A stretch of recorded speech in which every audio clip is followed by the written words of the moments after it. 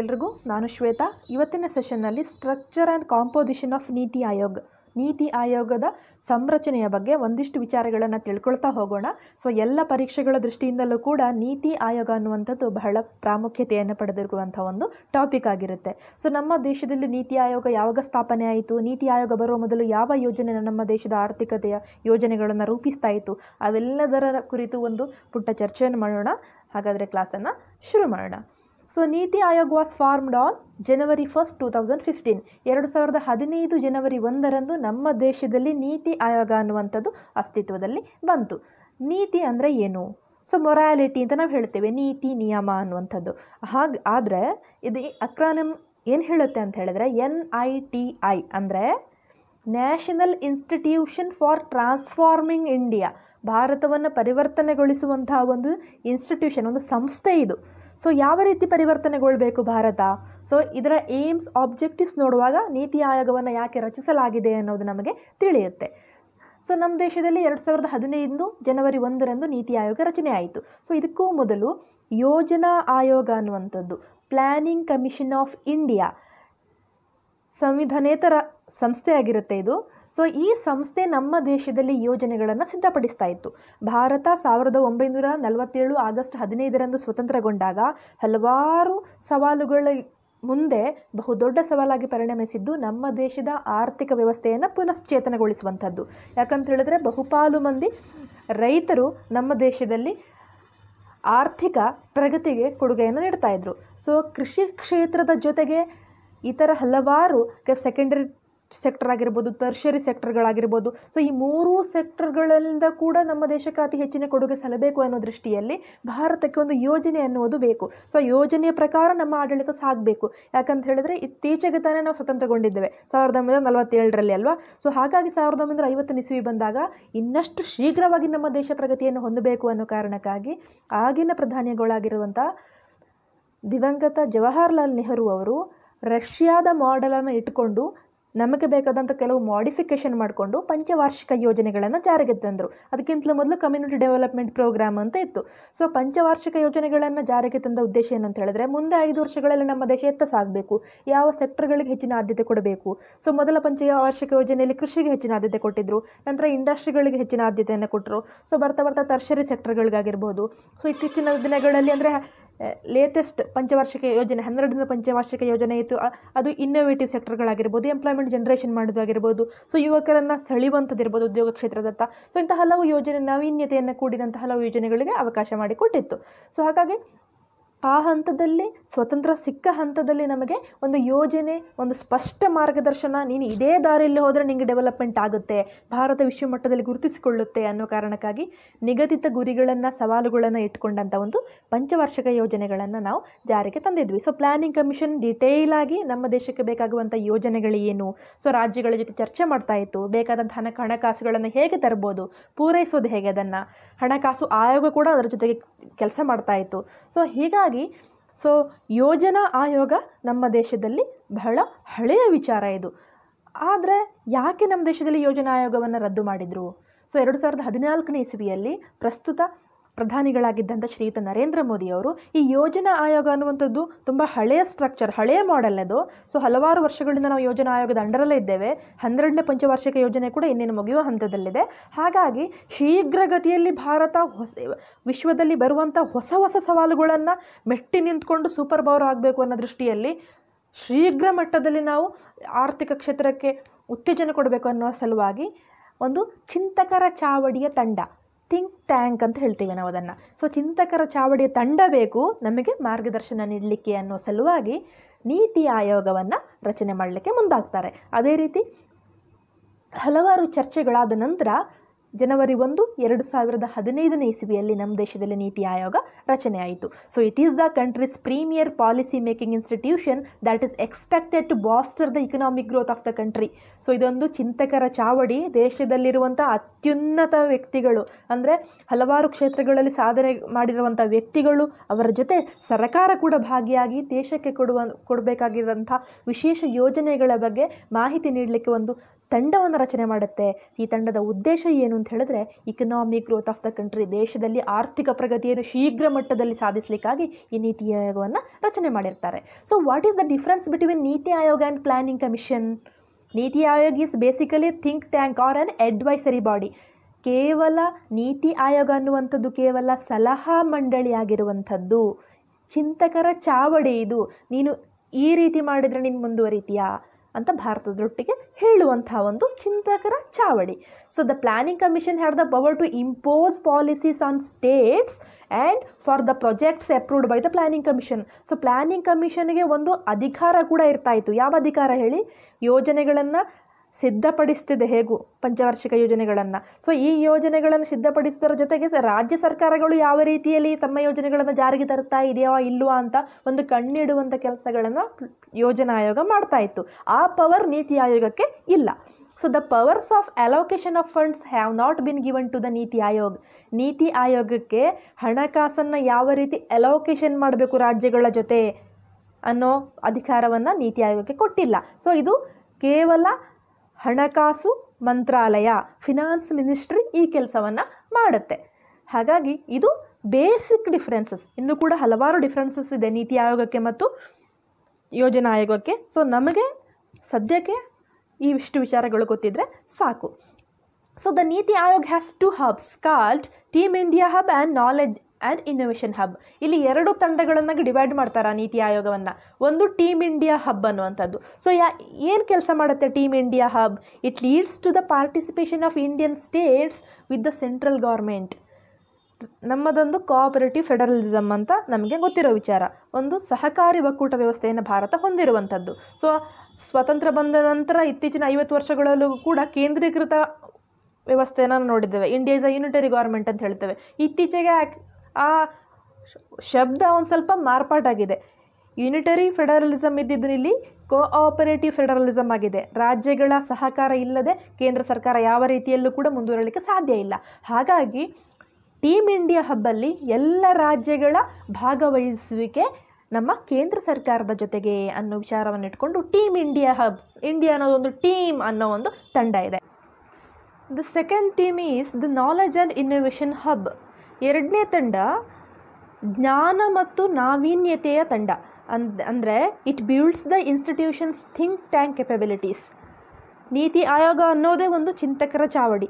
ದೇಶದ ಸಮಗ್ರ ಅಭಿವೃದ್ಧಿಯ ದೃಷ್ಟಿಕೋನದಿಂದ ತಮ್ಮ ಕೆಲವೊಂದು ನಿಲುವುಗಳಿಂದ ದೇಶದ ಗಮನವನ್ನು ಸೆಳೆಯುವಂಥ ಕೆಲಸವನ್ನು ಈ ಚಿಂತಕರ ಚಾವಡಿ ಮಾಡುತ್ತೆ. ಸೊ ಹಾಗಾಗಿ ಪ್ರತಿಯೊಂದು ಹಂತದಲ್ಲೂ ಎಸ್ಪೆಷಲಿ ಸೈನ್ಸ್ ಆ್ಯಂಡ್ ಟೆಕ್ನಾಲಜಿ ಅನ್ನುವಂಥದ್ದು ಈಗ ವಿಶ್ವಮಟ್ಟದಲ್ಲಿ ಭಾರತ ತನ್ನ ಛಾಪನ್ನು ಮೂಡಿಸಿರುವಂಥ ಒಂದು ವಿಶೇಷವಾದ ಕ್ಷೇತ್ರ. ಸೊ ಸೈನ್ಸ್ ಆ್ಯಂಡ್ ಟೆಕ್ನಾಲಜಿಗೆ ಸಂಬಂಧಪಟ್ಟಂತೆ ಹೊಸ ಹೊಸ ನಾವೀನ್ಯತೆಯನ್ನು ಅದರಲ್ಲಿ ಹುಟ್ಟುಹಾಕೊಳ್ಳುವಂಥದ್ದು, ರಿಸರ್ಚ್ ಮಾಡುವಂಥದ್ದು, ಇವೆಲ್ಲದಕ್ಕೂ ಕೂಡ ಒಂದು ತಂಡ ಬೇಕು. ಸಪೋಸ್ ಇವಾಗ make in India, skill India, so ಇಂಥದ್ದೆಲ್ಲ ಹೊಸ ಹೊಸ ಯೋಜನೆಗಳನ್ನು ಭಾರತ ತಂದಾಗ ಏನಾಗುತ್ತೆ ಅಂತ ಹೇಳಿದ್ರೆ ನಮ್ಮ ಇನ್ಸ್ಟಿಟ್ಯೂಷನಲ್ ಕೆಪಬಿಲಿಟೀಸ್ ಎಷ್ಟಿದೆ ಭಾರತದ್ದು ಅದನ್ನೆಲ್ಲ ನೋಡಬೇಕಾಗುತ್ತೆ. ಸೊ ಈ ನೀತಿ ಆಯೋಗ ಅದಕ್ಕೆ ಎಲ್ಲದಕ್ಕೂ ಬೇಕಾಗಿರುವಂಥ ಮಾರ್ಗದರ್ಶನವನ್ನು ನೀಡುತ್ತೆ. ಇನ್ನು ದ ನೀತಿ Aayog is based on the 7 pillars of effective governance. ಭಾರತದಲ್ಲಿ ಅತ್ಯುತ್ತಮವಾದ ಪಾರದರ್ಶಕವಾದ ಪ್ರಭಾವಯುತವಾದ ಆಡಳಿತವನ್ನು ನೀಡಲಿಕ್ಕೆ ನೀತಿ ಆಯೋಗ ಅನ್ನುವಂಥದ್ದು 7 pillars ಒಳಗೊಂಡಿದೆ. ಏನೆಲ್ಲ ಹೇಳುತ್ತೆ 7 pillars ಅಂತ ನೋಡೋದಾಗಿದ್ರೆ, first one is pro people. It fulfils the aspiration of society as well as individual. ಸಮಾಜದ ಆಶಯಗಳ ಜೊತೆಗೆ ಪ್ರತಿಯೊಬ್ಬ ವ್ಯಕ್ತಿಯ ಆಶಯಗಳಿಗೂ ಕೂಡ ಮನ್ನಣೆ ನೀಡುವಂತೆ ಜನತೆಯ ಪರವಾಗಿ ಕೆಲಸ ಮಾಡುವಂಥ ಒಂದು ಸಂಸ್ಥೆ ನೀತಿ ಆಯೋಗವಾಗಿರುವಂಥದ್ದು. Second one is pro activity in anticipation of and response to citizen needs. ಭಾರತದಲ್ಲಿರುವಂಥ ಪ್ರಜೆಗಳಿಗೆ ಬೇಕಾಗಿರುವಂಥ ಸಹಕಾರ ನೀಡುತ್ತೆ. ಸೊ ಅವರಿಗೆ ತಕ್ಷಣದಲ್ಲಿ ಕೆಲವು ಸಮಸ್ಯೆಗಳಿಗೆ ಸ್ಪಂದಿಸುತ್ತೆ. ಸೊ ರೆಸ್ಪಾನ್ಸ್ ಕೊಡಬೇಕಾಗುತ್ತೆ ಆಡಳಿತದಲ್ಲಿರುವಾಗ. ಸೊ ಇದನ್ನು ಪ್ರೊ ಆ್ಯಕ್ಟಿವ್ ಅಂತ ಹೇಳ್ತೀವಿ. ಪ್ರೊ ಆ್ಯಕ್ಟಿವ್ ಆಗಿ ಕೆಲಸ ಮಾಡುತ್ತೆ ನೀತಿ ಆಯೋಗ. ಯಾವುದೇ ಕಾರಣಕ್ಕೂ ಕಾಲಹರಣವನ್ನು ಇದು ಮಾಡೋದಿಲ್ಲ.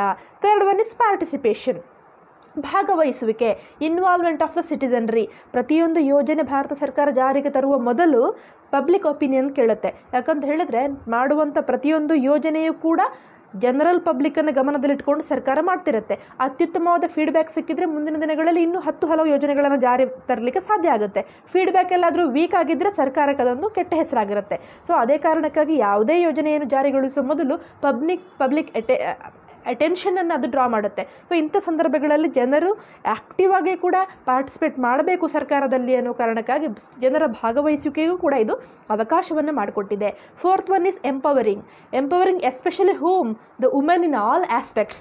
ಎಲ್ಲರನ್ನೂ ಕೂಡ ಸ್ವಾವಲಂಬಿಗಳನ್ನಾಗಿ ಮಾಡೋದು, ಸಮರ್ಥರನ್ನಾಗಿ ಮಾಡೋದು, ಅದರಲ್ಲೂ ಎಸ್ಪೆಷಲಿ ಮಹಿಳಾ ವರ್ಗದವರನ್ನು ಆಡಳಿತದಲ್ಲಿ ಭಾಗವಹಿಸುವಂತೆ ಮಾಡುವಂಥದ್ದು, ಅವರಿಗೆ ಸ್ವಾವಲಂಬಿಗಳನ್ನಾಗಿ ಮಾಡಲಿಕ್ಕೆ ಹೊಸ ಯೋಜನೆಗಳನ್ನು ರೂಪುಗೊಳಿಸುವಂಥದ್ದು, ಇದೆಲ್ಲದರ ಚರ್ಚೆ ನೀತಿ ಆಯೋಗದ ತಂಡದಲ್ಲಿ ನಡೆಯುತ್ತೆ. Fifth one is inclusion of all. ಎಲ್ಲರನ್ನ ಒಳಗೊಳ್ಳುವಂಥದ್ದು, ಎಲ್ಲರನ್ನ ಒಳಗೊಳ್ಳುವಿಕೆ, inclusion of all people irrespective of cost, Creed and gender. ಭಾರತದ ಸಂವಿಧಾನ ಜಾತಿ ಮತ ಧರ್ಮ ಭೇದವಿಲ್ಲದೆ ಎಲ್ಲರಿಗೂ ಕೂಡ ಸಮಾನ ಅವಕಾಶಗಳನ್ನು ಕೊಡಬೇಕು, ಸಮಾನ ಸ್ವಾತಂತ್ರ್ಯಗಳನ್ನು ಕೊಡಬೇಕು ಅಂತ ಹೇಳಿದೆ. ಸೊ ಅದೇ ರೀತಿ ನೀತಿ ಆಯೋಗ ಕೂಡ ಜಾತಿ ಮತ ಧರ್ಮ ಅಥವಾ ಜೆಂಡರ್, ಲಿಂಗ ಅಸಮಾನತೆ, ತಾರತಮ್ಯವನ್ನು ಮೀರಿ ಎಲ್ಲರಿಗೂ ಕೂಡ ಮುಕ್ತ ಅವಕಾಶಗಳನ್ನು ದೊರಕಿಸಿಕೊಡಲಿಕ್ಕೆ, ಸರ್ಕಾರದ ಲಾಭವನ್ನು ಸಮಾನವಾಗಿ ಹಂಚಿಕೆ ಆಗಲಿಕ್ಕೆ ಎಲ್ಲರನ್ನು ಒಳಗೊಳ್ಳುವಿಕೆಯ ಒಂದು ತಂಡವನ್ನಾಗಿ ಮಾಡಿಕೊಂಡಿದೆ. ಸಿಕ್ಸ್ತ್ ಒನ್ ಇಸ್ ಈಕ್ವಾಲಿಟಿ, ಸಮಾನತೆ, providing equal opportunity to all especially for the youth. ಎಲ್ಲರಿಗೂ ಸಮಾನ ಅವಕಾಶಗಳನ್ನು ಕೊಡುವ ಜೊತೆಗೆ ಯುವಕರನ್ನು ಹೆಚ್ಚಿಗೆ ದೇಶದ ಗಮನವನ್ನು ಸೆಳೆಯುವಂತೆ ಮಾಡಲಿಕ್ಕೆ ನೀತಿ ಆಯೋಗ 10 ಹಲವು ಯೋಜನೆಗಳಿಗೆ ಮಾರ್ಗದರ್ಶನವನ್ನು ಸರ್ಕಾರಕ್ಕೆ ನೀಡ್ತಾ ಇರುತ್ತೆ. ಸೊ ಇತ್ತೀಚಿನ ದಿನಗಳಲ್ಲಿ ಸರ್ಕಾರ ಮಾಡ್ತಿರುವಂಥ ಎಲ್ಲ ಕಾರ್ಯಕ್ರಮಗಳಿಗೂ ಕೂಡ ಯುವಕರನ್ನು ಸ್ವಾವಲಂಬಿಗಳನ್ನಾಗಿ ಮಾಡುವಂಥ ಯೋಜನೆಗಳೇ ಆಗಿರುವಂಥದ್ದು. ಯಾಕಂತ ಹೇಳಿದ್ರೆ ನಮ್ಮ ದೇಶದಲ್ಲಿ ಬಹುಪಾಲು ಮಂದಿ ಇರುವಂಥದ್ದು ಯುವಕರೇ. ಸೊ ಯುವಕರನ್ನು ಹ್ಯೂಮನ್ ರಿಸೋರ್ಸ್ ಡೆವಲಪ್ಮೆಂಟ್ ಮಾಡಿದರೆ ಯಾವ ದೇಶಕ್ಕೂ ಕೂಡ ಮುಂದೊಂದಿನ ದಿನಗಳಲ್ಲಿ ಅಪಾಯ ಬಾರದ ರೀತಿಯಲ್ಲಿ ಸಂಪೂರ್ಣವಾಗಿ ಗ್ರೋತ್ ರೇಟನ್ನು ಹೆಚ್ಚಿಸ್ಕೊಂಡು ಹೋಗಲಿಕ್ಕೆ ಸಹಾಯ ಆಗುತ್ತೆ. So last one 7th pillar ಏನು ಅಂತ ಹೇಳಿದ್ರೆ ಟ್ರಾನ್ಸ್ಪರೆನ್ಸಿ, ಪಾರದರ್ಶಕತೆ. So transparency, making the government visible and responsible. ಸರ್ಕಾರಕ್ಕೆ ಜೀವ ಇದೆಯಾ ಇಲ್ವಾ ಅಂಥೇಳಿ ಜನರಿಗೆ ಗೊತ್ತಾಗಬೇಕು. Making the government visible and responsive. ಜನರ ಆಶಯಗಳಿಗೆ ಕಷ್ಟಗಳಿಗೆ ಸ್ಪಂದಿಸಬೇಕು ಸರ್ಕಾರ. ಸೊ ಸ್ಪಂದನೆ ಮತ್ತು ಅವರಿಗೆ ಕಾಣಬೇಕು, ವಿಸಿಬಿಲಿಟಿ ಆ್ಯಂಡ್ ರೆಸ್ಪಾನ್ಸಿವ್ನೆಸ್. ಸೊ ಈ ಟ್ರಾನ್ಸ್ಪರೆನ್ಸಿ, ಪಾರದರ್ಶಕತೆ ಇದ್ದಾಗ ಮಾತ್ರ ಸರ್ಕಾರದ ಮಟ್ಟದಲ್ಲಿ ಜನರಿಗೂ ಕೂಡ ನೀತಿ ಆಯೋಗ ಅತ್ಯಂತ ಆ್ಯಕ್ಟಿವ್ ಆಗಿ ಜನರ ಜೊತೆ ಇನ್ವಾಲ್ವ್ ಆಗಲಿಕ್ಕೆ ಸಹಕಾರ ಆಗುತ್ತೆ. ಈ ಥರ ಹೊಸ ಮಾರ್ಗದರ್ಶನಗಳನ್ನು ಸರ್ಕಾರಕ್ಕೆ ನೀತಿ ಆಯೋಗ ನೀಡಿದಾಗ ಏನಾಗುತ್ತೆ ಅಂತ ಹೇಳಿದರೆ, ಸರ್ಕಾರಗಳು ಕೂಡ ಜನರಿಗೆ ಇಷ್ಟವಾಗುವ ರೀತಿಯಲ್ಲಿ ಆಡಳಿತ ನಿರ್ವಹಣೆ ಮಾಡಲಿಕ್ಕೆ ಸಹಕಾರ ಆಗುತ್ತೆ. So these 7 pillars are very important and very effective. It place very important role in administration ಅಂತ ನಾವು ಹೇಳ್ಬೋದು. ಕಾಂಪೋಸಿಷನ್ ಆಫ್ ನೀತಿ ಆಯೋಗ್. ನೀತಿ ಆಯೋಗದ ಸಂರಚನೆ ಹೇಗಿದೆ, ಓವರಾಲ್ ಸ್ಟ್ರಕ್ಚರ್ ಯಾವ ರೀತಿ ಕೆಲಸ ಮಾಡ್ತಾ ಇದೆ ಅಂತ ನೋಡೋದಾಗಿದ್ರೆ, ಅಲ್ಲಿ ಮುಖ್ಯಸ್ಥರು ಇರಬೇಕಾಗುತ್ತೆ. Chairperson is very important. So chairperson ಯಾರು? The prime minister of India. ಭಾರತದ ಪ್ರಧಾನಮಂತ್ರಿಗಳು ಭಾರತದ ನಾಯಕರಾಗುವ ಜೊತೆಗೆ ಭಾರತದ ಭವಿಷ್ಯವನ್ನು ನಿರ್ಧರಿಸುವಂಥ ನೀತಿ ಆಯೋಗದ ಅಧ್ಯಕ್ಷರು ಕೂಡ ನಮ್ಮ ಪ್ರಧಾನಮಂತ್ರಿಗಳಾಗಿರ್ತಾರೆ. ಸೊ ನಮ್ಮ ಪ್ರಧಾನಮಂತ್ರಿಗಳಿಗೆ ಅಸಿಸ್ಟ್ ಮಾಡಲಿಕ್ಕೆ, ಅವರ ಜೊತೆಗಿರಲಿಕ್ಕೆ ಗವರ್ನಿಂಗ್ ಕೌನ್ಸಿಲ್ ಇರುತ್ತೆ.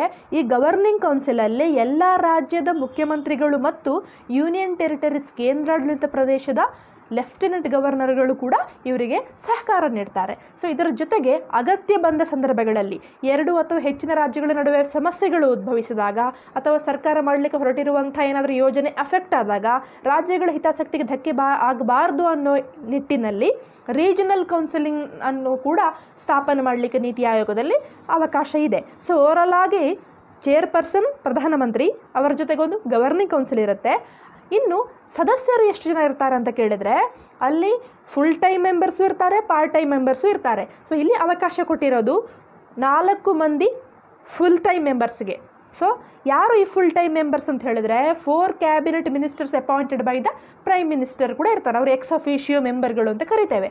ಸೊ ಪ್ರಧಾನಮಂತ್ರಿ ಸೂಚಿಸಿದ 4 ಅಭ್ಯರ್ಥಿಗಳು ನೀತಿ ಆಯೋಗದಲ್ಲಿ ಪರ್ಮನೆಂಟ್ ಮೆಂಬರ್ ಆಗಿರ್ತಾರೆ. ಇವರು ಕೇಂದ್ರ ಸಚಿವರು ಕೂಡ ಆಗಿರ್ತಾರೆ. ಸೊ ಅವರ ಜೊತೆಗೆ 2 ಪಾರ್ಟ್ ಟೈಮ್ ಸದಸ್ಯರು ಇರ್ತಾರೆ. ಸೊ ಆ ಪಾರ್ಟ್ ಟೈಮ್ ಸದಸ್ಯರು ಯಾರು ಅಂತ ನಿರ್ಧಾರ ಮಾಡೋದು ಕೂಡ ನಮ್ಮ ಪ್ರಧಾನಮಂತ್ರಿಗಳಿಗಿರ್ತಾರೆ. ಸೊ ವಿಶೇಷ ಕ್ಷೇತ್ರದಲ್ಲಿರುವಂಥ ಗಣ್ಯರನ್ನು ಕೂಡ, ಅಥವಾ ಇನ್ನೋವೇಷನ್, ಸೊ ನಾವೀನ್ಯತೆಗೆ ಸಂಬಂಧಪಟ್ಟಾಗೆ, ರಿಸರ್ಚ್ ಮೆಥಡಾಲಜಿ ಸಂಬಂಧಪಟ್ಟಂತೆ ಸೈನ್ಸ್ ಆ್ಯಂಡ್ ಟೆಕ್ನಾಲಜಿಯಲ್ಲಿ ವಿಶೇಷ ಸಾಧನೆಯನ್ನು ಮಾಡಿರಬಹುದು. ಸೊ ಓವರಾಲ್ ಆಗಿ ಯಾರಾದರೂ ಪರ್ಟಿಕ್ಯುಲರ್ ಕ್ಷೇತ್ರದಲ್ಲಿ ಸಾಧನೆ ಮಾಡಿರುವಂಥ ವ್ಯಕ್ತಿಗಳನ್ನು ಇವರು ಪಾರ್ಟ್ ಟೈಮ್ ಮೆಂಬರ್ಗಳಾಗಿ ನೀತಿ ಆಯೋಗದ ಜೊತೆ ಸಲಹೆ ಕೊಡಲಿಕ್ಕೆ ಅವರನ್ನು ನೇಮಿಸ್ಬೋದು. ಒಟ್ಟಿನಲ್ಲಿ 4 ಜನ permanent member, 2 part time members ಇರ್ತಾರೆ. ಸೊ ಸ್ಪೆಷಲ್ ಇನ್ವೈಟೀಸ್ ಇರ್ತಾರೆ ಈ ತಂಡದಲ್ಲಿ. ಯಾರೆಲ್ಲ special invitees? Specialist and experts in relevant fields. So ವಿವಿಧ ಕ್ಷೇತ್ರಗಳಲ್ಲಿ ಸಾಧನೆಯನ್ನು ಮಾಡಿದ ಗಣ್ಯರು ಕೂಡ ಇಲ್ಲಿ ಸ್ಪೆಷಲ್ ಇನ್ವೈಟೀಸ್ಗಳಾಗಿ ಕಾರ್ಯವನ್ನು ನಿರ್ವಹಿಸ್ತಾರೆ. ಸೊ ಇವರೆಲ್ಲರ ಜೊತೆಗೆ ಮಂಡಳಿಗೊಬ್ಬರು CEO ಇರ್ತಾರೆ, chief executive officer, appointed by the prime minister for a fixed tenure of the has the rank of ಸೆಕ್ರೆಟರಿಯ ರ್ಯಾಂಕನ್ನು ಹೊಂದಿರುವಂಥ ಒಬ್ಬ ಆಫೀಸರನ್ನು ಚೀಫ್ ಎಕ್ಸಿಕ್ಯೂಟಿವ್ ಆಫೀಸರ್ ಅಂತ ನೇಮಕ ಮಾಡಲಾಗುತ್ತೆ. ಸೊ ಒಟ್ಟಿನಲ್ಲಿ ನಾವು ಗಮನ ಹರಿಸಬೇಕಾಗಿದ್ದು, ನೀತಿ ಆಯೋಗದಲ್ಲಿ ಒಬ್ಬರು ಅಧ್ಯಕ್ಷರಿರ್ತಾರೆ, ಪ್ರಧಾನಿಗಳಾಗಿರ್ತಾರೆ ಅವರು, ಅವರ ಜೊತೆಗೆ 4 ಮಂದಿ ಪರ್ಮನೆಂಟ್ ಮೆಂಬರು, 2 ಟೆಂಪರವರಿ ತಾತ್ಕಾಲಿಕ ಸದಸ್ಯರಾಗಿರ್ತಾರೆ, ಒಬ್ಬರು ಚೀಫ್ ಎಕ್ಸಿಕ್ಯೂಟಿವ್ ಆಫೀಸರ್ ಕೂಡ ಇರ್ತಾರೆ, ಮತ್ತು ಸ್ಪೆಷಲ್ ಇನ್ವೈಟೀಸ್ಗಳು ಕೂಡ ಈ ನೀತಿ ಆಯೋಗದಲ್ಲಿ ಇರ್ತಾರೆ ಅನ್ನೋದನ್ನು ನಾವು ತಿಳ್ಕೊಂಡಿದ್ದೇವೆ. ಇನ್ನು ಏಮ್ ಆಫ್ ದ ನೀತಿ ಆಯೋಗದ ಗುರಿ ಏನು ಅನ್ನೋದನ್ನು ನಾವು ನೋಡೋದಾಗಿದ್ರೆ, to make A shift in the ಪ್ಯಾರಾಡಿಮ್ in which government is thought to be a provider of first and the last resort to that of an enabler. ಮೊದಲಿಗೂ ಹಾಗೂ ಕೊನೆಗೂ ಕೂಡ ಸರ್ಕಾರ ಅನ್ನುವಂಥದ್ದು ಜನತೆಯನ್ನು ರಕ್ಷಣೆ ಮಾಡಲಿಕ್ಕೆ, ಜನತೆಗೆ ಸ್ಪಂದಿಸಲಿಕ್ಕೆ ಇರುವಂಥದ್ದು, ಒಂದು ಐಡಿಯಾ ಕೊಡುವಂಥದ್ದು, ಮುಂದಾಲೋಚನೆ ಇರುವಂಥ ಒಂದು ತಂಡ ಅನ್ನುವಂಥದ್ದು ಜನತೆಗೆ ತಲುಪಿಸಬೇಕು ಅನ್ನುವ ನಿಟ್ಟಿನಲ್ಲಿ ಇದು ತನ್ನ ಗುರಿಯನ್ನು ಹೊಂದ್ಕೊಂಡಿದೆ. ಇನ್ನು ಎರಡನೇದಾಗಿ, eliminate ಪವರ್ಟಿ and provide every Indian with A dignified and respectful life. ಪ್ರತಿಯೊಬ್ಬ ಭಾರತೀಯನಿಗೂ ಕೂಡ ಅತ್ಯುನ್ನತವಾದ ಜೀವನ ಮಟ್ಟವನ್ನು ಕೊಡುವಂಥದ್ದು, ಅದರ ಜೊತೆಗೆ ಬಡತನವನ್ನು ನಿರ್ಮೂಲನೆ ಮಾಡುವಂಥ ಗುರಿಯನ್ನು NITI Aayog ಹೊಂದ್ಕೊಂಡಿದೆ. Next one is educate and train the Young population of this country and make them a useful human resource. ಪ್ರತಿಯೊಬ್ಬ ವ್ಯಕ್ತಿಯನ್ನೂ ಕೂಡ, ಪ್ರತಿಯೊಬ್ಬ ಯುವಕನನ್ನೂ ಕೂಡ ಸುಶಿಕ್ಷಿತನನ್ನಾಗಿ ಮಾಡುವಂಥದ್ದು ಮತ್ತು ಮಾನವ ಸಂಪನ್ಮೂಲವನ್ನು ವೃದ್ಧಿಗೊಳಿಸುವುದು. ಯಾರೂ ಕೂಡ ನನ್ನಿಂದ ಆಗಲ್ಲ ಅಂತ ಈ ಭಾರತ ದೇಶದಲ್ಲಿ ಇರಬಾರ್ದು. ಪ್ರತಿಯೊಬ್ಬನಿಗೂ ಕೂಡ ತನ್ನದೇ ಆದ ಸಾಮರ್ಥ್ಯ ಇರುತ್ತೆ. ಸಾಮರ್ಥ್ಯವನ್ನು ಹೊರಗೆ ಹಚ್ಚುವಂಥ ಕೆಲಸವನ್ನು ನೀತಿ ಆಯೋಗ ಮಾಡುತ್ತೆ. ಹೇಗೆ ಮಾಡುತ್ತೆ ಅಂತ ಹೇಳಿದ್ರೆ, ಸರ್ಕಾರಗಳಿಗೆ ಯಾವ ಕೆಲಸವನ್ನು, ಯಾವ ವೃತ್ತಿಯನ್ನು ಯುವಕರು ತಗೊಳ್ಬೇಕು ಅನ್ನುವಂಥರ ಬಗ್ಗೆ ಸ್ಪಷ್ಟವಾದ ಒಂದು ಪ್ಲ್ಯಾನನ್ನು ಕೊಡುವಲ್ಲಿ ನೀತಿ ಆಯೋಗ ಕೆಲಸ ಮಾಡುತ್ತೆ. And integration of village level institution in to the development process of the country. ಈ ನೀತಿ ಆಯೋಗ ರಚನೆಯಾಗಿದೆ ಬಾಟಮ್ ಅಪ್ ಅಪ್ರೋಚಿಂದ. ಅಂದರೆ ಕೇಂದ್ರ ಮಟ್ಟದಲ್ಲಿಂದ ಗ್ರಾಮ ಮಟ್ಟದಲ್ಲಿ ಬರುವಂಥ ಪ್ಲ್ಯಾನ್ ಅಲ್ಲ, ಗ್ರಾಮ ಮಟ್ಟದಿಂದ ಬೇರು, ಡೆಮಾಕ್ರಸಿಯ ಬೇರು ಅಂತ ಹೇಳ್ತೀವಲ್ಲ ನಾವು, ಸೊ ಪಂಚಾಯತ್ ಲೆವೆಲ್, ಗ್ರಾಮ ಮಟ್ಟದಿಂದ ಕೇಂದ್ರ ಮಟ್ಟದವರೆಗೂ ಯೋಜನೆಗಳನ್ನು ತೆಗೆದುಕೊಂಡು ಹೋಗುವಂಥದ್ದು plan ಇರಬೇಕಾಗಿದ್ದು village based plan. So 3 years ಆಗಿರ್ಬೋದು, 7 years ಆಗಿರ್ಬೋದು, 15 years ಪ್ಲ್ಯಾನ್ ಅಂತ ಹೇಳಿ ನೀತಿ ಆಯೋಗ ಪ್ಲ್ಯಾನ್ ಹಾಕ್ಕೊಂಡಿದೆ. ಸೊ ಈ ಹಂತದಲ್ಲಿ ಸ್ಪಷ್ಟವಾಗಿ ಭಾರತ ಎಲ್ಲಿ ಹೋಗಿ ರೀಚ್ ಆಗಬೇಕು ಅನ್ನೋದರ ಮಟ್ಟಿಗೆ ಒಂದು ಯೋಜನೆಯನ್ನು ನಿಗದಿಗೊಳಿಸುವಂಥದ್ದು. To provide all possible policy support to small and medium enterprises so as to create new employment opportunities. ಸಣ್ಣ ಮತ್ತು ಮಧ್ಯಮ ಮಟ್ಟದಂಥ ಒಂದು ಎಂಪ್ಲಾಯ್ಮೆಂಟ್ ಕ್ರಿಯೇಷನ್ ಮಾಡುವಂಥದ್ದು ಇರ್ಬೋದು. ಸೊ ಉದ್ಯೋಗ ಕೊಡುವಂಥದ್ದು ಬಹಳ ಇಂಪಾರ್ಟೆಂಟ್. ಸೊ ಉದ್ಯೋಗವನ್ನು ಸೃಷ್ಟಿ ಮಾಡುವಂಥ ಕೆಲಸ ಕೂಡ ಇಲ್ಲಿ ನೀತಿ ಆಯೋಗ ಮಾಡುವಂಥದ್ದು. Keep our environment and ecology safe and useful and usable for the next generation. ಮುಂದಿನ ಪೀಳಿಗೆವರೆಗೂ ಕೂಡ ನಮ್ಮ ಪರಿಸರ ವ್ಯವಸ್ಥೆ ಉಪಯೋಗವಾಗುವಾಗ ಇರಬೇಕು. ನಾವಷ್ಟೇ ಅಲ್ಲ, ನಮ್ಮ ಮುಂದಿನ ಪೀಳಿಗೆಯವರೆಗೂ ಅದರ ಒಂದು ಅವಕಾಶಗಳು, ಫಲಿತಾಂಶಗಳು ಲಭ್ಯವಾಗುವಾಗೆ ಮಾಡಬೇಕು. ಇವೆಲ್ಲವನ್ನು ನೋಡಿದಾಗ ನೀತಿ ಆಯೋಗ ಈ ಕೆಲಸ ಮಾಡಲ್ಲ ಅಂತಲ್ಲ, ಸಮಗ್ರ ಭಾರತದ ಅಭಿವೃದ್ಧಿಗೆ ಯಾವೆಲ್ಲ ಯೋಜನೆಗಳು, ಯಾವೆಲ್ಲ ಪಕ್ಷಿನೋಟಗಳ ಅವಶ್ಯಕತೆ ಇರುತ್ತೋ ಅದೆಲ್ಲವನ್ನು ಸಮಗ್ರ ದೃಷ್ಟಿಕೋನದಲ್ಲಿ ಇಟ್ಟುಕೊಂಡು ಒಂದು ಪರ್ಫೆಕ್ಟಾದ ಪ್ಲ್ಯಾನನ್ನು ಮಾಡಿ ಅಂತೇಳಿ ಸರ್ಕಾರಗಳಿಗೆ ಮಾರ್ಗದರ್ಶನ ನೀಡುವಂಥ ಒಂದು ಬೃಹತ್ ಸಂಸ್ಥೆಯಾಗಿ ನೀತಿ ಆಯೋಗ ರೂಪುಗೊಂಡಿದೆ ಅಂತ ನಾವು ಹೇಳಬಹುದು. ಸೊ ಹಾಗಾದರೆ ನೆಕ್ಸ್ಟ್ ಸೆಷನ್ನಲ್ಲಿ ನೀತಿ ಆಯೋಗದ ಅಧಿಕಾರ ಮತ್ತು ಕಾರ್ಯಗಳು ಏನೇನು ಅನ್ನೋದನ್ನು ನಾವು ತಿಳ್ಕೊಳ್ತಾ ಹೋಗೋಣ. ಎಲ್ರಿಗೂ ಕೂಡ ನಮಸ್ಕಾರ. Thank you.